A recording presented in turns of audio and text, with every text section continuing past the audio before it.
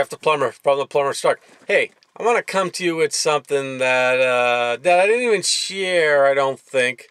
But weeks ago, you might have seen a few videos from me where I had a big old scratch on the end of my nose. Or actually the start of a scratch on the end of my nose. Funny story. So we're doing this mask thing all the time. Very important. Keeps the virus from being spread. Wear a mask. Safety first. But I'm wearing a mask, being the plumber, doing what I do. And apparently a spider crawled into my mask and bit me on the end of my nose.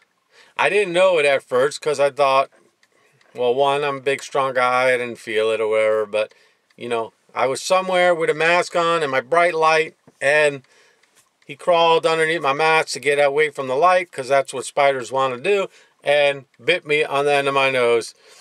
I got a little cut on my nose, which I thought I bumped it or scraped it or something, you know, just doing my job or what have you.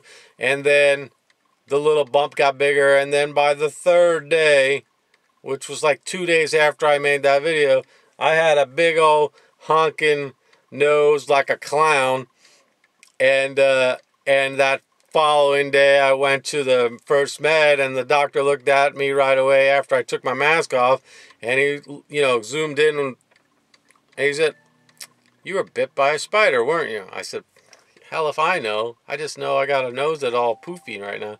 And he of course said, you know, did a little test on it and realized, yes, I was bit by a black widow spider. Not the first time it's happened. And he's like, I guess you're not allergic. And I said, no, it's not the first time I've been bitten by a spider. Black widow spiders happen to like me. It must taste good. And he said, no, they get under they like to be in the darkness. And if you maybe itched or something, it bit you, and have a nice day. So, so that's what it was. I got bit by a spider.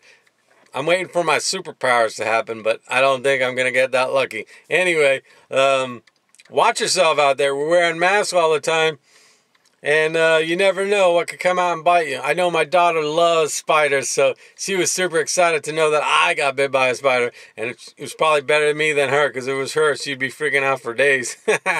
Hey, Ashley, it's okay. Spiders bite, but you don't get superpowers. It's not like the comic books. No superpowers here.